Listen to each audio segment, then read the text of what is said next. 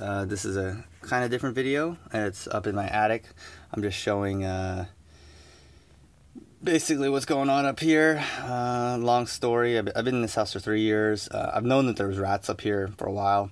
Finally, I think I isolated the problem recently. I think ever since this house was built, there were rats because of the way. I don't know if you can see over there. You probably can't, but there's where all the most of the electrical cables come into the house. Almost all of them from the garage, and there was tons of space around it. That's how they originally were getting in. This is all before I owned the house, and then some exterminators came. I can tell because there's like records in the garage that said the exterminators came in 2003 and 2006 or something like that. And apparently, you know, got rid of the problem by sealing it with steel wool and everything. But they were still getting in because I could hear them at night. And, you know, I'd set traps and boom, they would trigger occasionally. So they were definitely still up here. And you can see, you know, feces and all sorts of stuff. So I finally, I think, found the problem. I looked around. I found an area where there was basically some flashing on the side of the house that didn't seal all the way, and you could see some scratch marks where the wood was, so they kind of like made the hole bigger.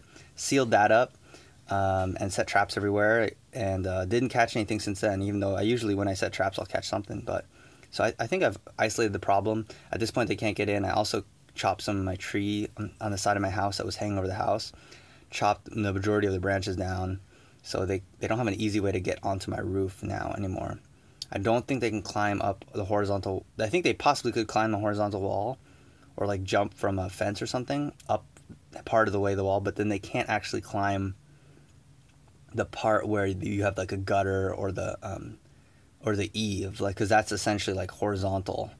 I mean, yeah, they basically have to be able to hold their weight. I doubt rats can climb completely upside down for several feet on metal. I don't think that is possible. So as far as I know, they're not going to be able to get on my roof, which means they can't get any holes or create new holes. So I think I'm safe for now. So basically what the problem was, they were up here and they had eaten through my old vents. So what I'm doing is I'm paying some people I paid some people to take the old insulation out, take the old vents out. They're replacing it with more high efficient vents and insulation, which I didn't really care about. My house is pretty small. Energy bill's always low regardless, but it's more like, because of that, it made the price really cheap because there's a bunch of rebates in California to do this stuff. So I took advantage of the rebates. Plus, they have new funding where you fund it through your property insurance, so it's all tax deductible. Kind of a very new program. So because, you know, depending on your tax rate, mine's like what 20 to 25%. You're getting a pretty good savings right there.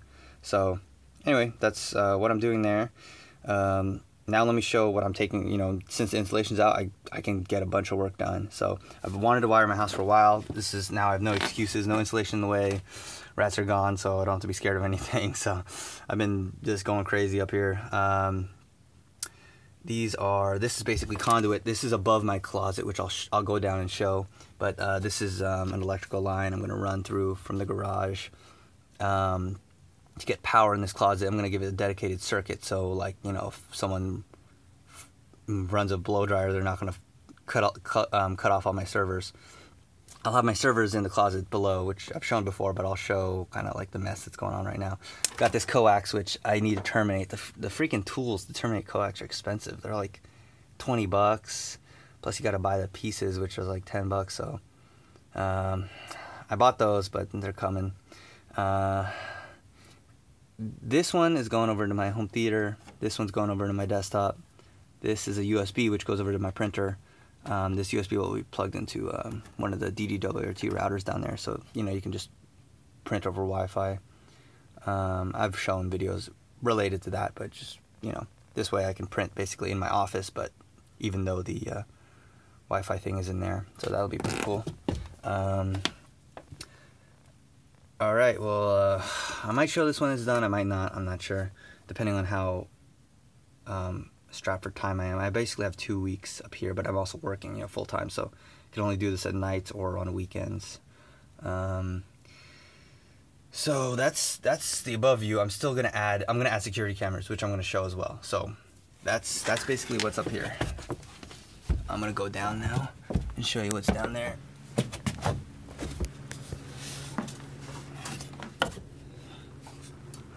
Here you can see a place where I set a trap before. It is disgusting. Basically, the rat was dead under there, and it was there for months because I set the trap a couple months ago, and I hadn't checked it. And I pulled, obviously pulled the trap and the dead rat out. A lot of its hair fell off, but I think those are like insects and insect crap. They essentially like ate it alive, or not alive, dead, but they ate it to the point where its body was really light, like essentially disintegrated because all that's left is the hair. Like any flesh had been eaten by insects. So that is this, I think that's what it is. I don't think it's the furnace heated it. I mean, that would be really bad because if the furnace is heating the dead rat, I have 2 wires right there which could potentially be heated. So I don't think that's a problem because you got this right here. So I have a feeling that this is somewhat insulated. I think this is my furnace, so I hope they didn't just essentially burn that rat. I think that's just insects because it looks like insect poop to me.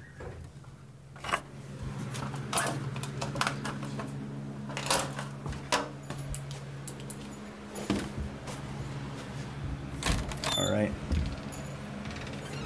Home theater over there. This wire will be gone. I actually just recently got a dog, which is an issue because it started chewing my old wire. So I put this wire, which is already it's pretty crappy. I don't know why I got it. It's getting chewed. Here's my closet I showed before. A little mistake when drilling the hole there, but I'll patch that.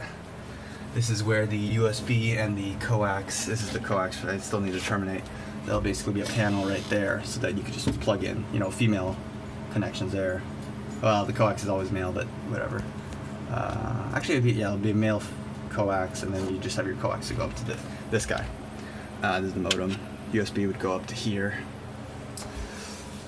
Over here, this is where all the Cat 6 are going to terminate. I got the 2 right now, and then the rest of them are going to be power over Ethernet. This is the power right there. This is my current setup. Obviously going to be upgraded. UPSs, I'm replacing with one big one that's normally like $300-ish. It's the OR 1500 PFC RT2U. I think it's a 2U thing, so essentially like half the height of this, shorter though. So, and it's about 55 pounds. It's probably going to take a little bit less space on these 3, and it has a longer runtime than all 3. Plus it's PFC, like it's good for PFC things. I don't know if any of these power supplies are, they probably are. So these actually aren't ideal because these are making modified sine wave. That's going to be pure sine wave, so that's the way to go. It's an actually server UPS. These are just kind of like, get them for residential. So I'll probably be giving these away or selling them or doing something with them. Still a mess cable, this will be gone. These will all basically go through a hole, which is then gonna terminate all. You can pull this off and they'll all be terminated here. Have a power over Ethernet here, which is this guy. This basically is power over Ethernet injector. Only for 100 megabit, but that's all these cameras are. Now these are the cameras I bought. I'll definitely make a video showing my security setup using ZoneMinder. I've helped update the port for ZoneMinder for FreeBSD. Basically got that done. ZoneMinder version 1.30 will support FreeBSD, and we'll get the port on there so you can even get the package for it. So it's a pretty easy setup now. I mean, it all works essentially just like it would on Linux. These are the cameras I got. This is the Hikvision. I forgot the number. Whatever, 2032 I think.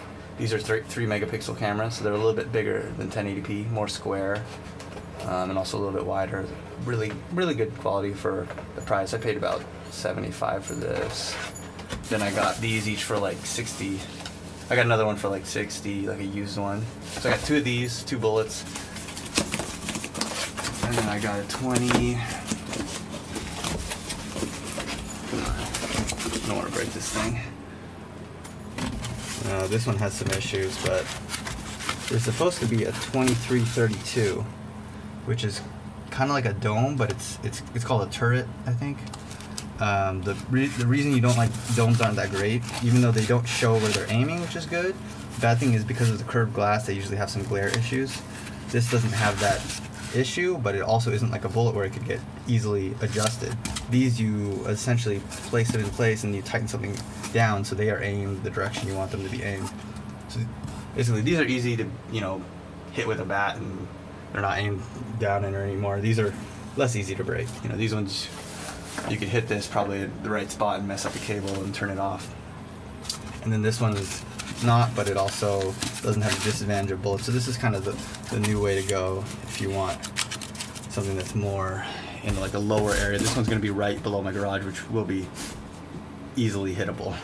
So I'll show those once I get that setup going. So that's basically it. Got a lot of work to do. Also, another thing I'm gonna do is finally wire up these speakers. This is gonna be a difficult project because the way I have this cubby, it is not simple to get a wire from that space. That's a separate, essentially a separate volume of space, and then into here. So I'm probably gonna have to cut a lot of drywall and drill a lot of holes to get it working. But eventually, and I'll put a curtain, make it all look clean, so you won't even see anything but the TV and that one front, you know, and the speakers, but none of the wires. Those two wires I'll probably just pull back and then like paint, or just like tape to the wall, and if my wife wants to paint it, she can. These ones will have wires come from the ceiling. So that's pretty much the thing. I'm also going to install a ceiling fan in my master bedroom. That's one little thing I'm going to do while the installation's out. So that's pretty much it. Some major projects. I'll show you guys what it all looks like when it's done. Alright, hope you guys enjoyed this video. I'll see you guys later.